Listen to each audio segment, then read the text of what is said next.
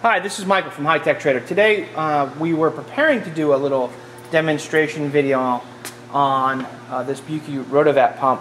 However, very common in a lab.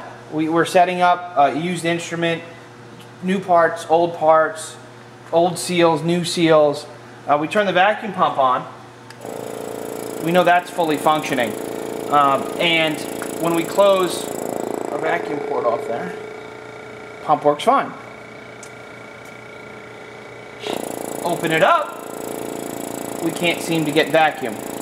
What does this mean? It means that the system has a leak.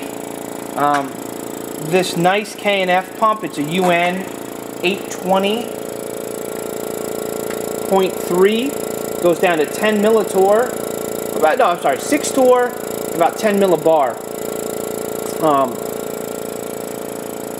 20 liters per minute, brand new.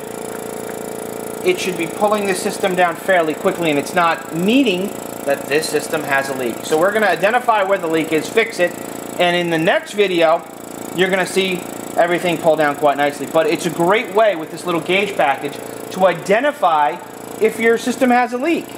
If not, you know, you could tell small leak, big leak. It's very helpful with this little gauge package.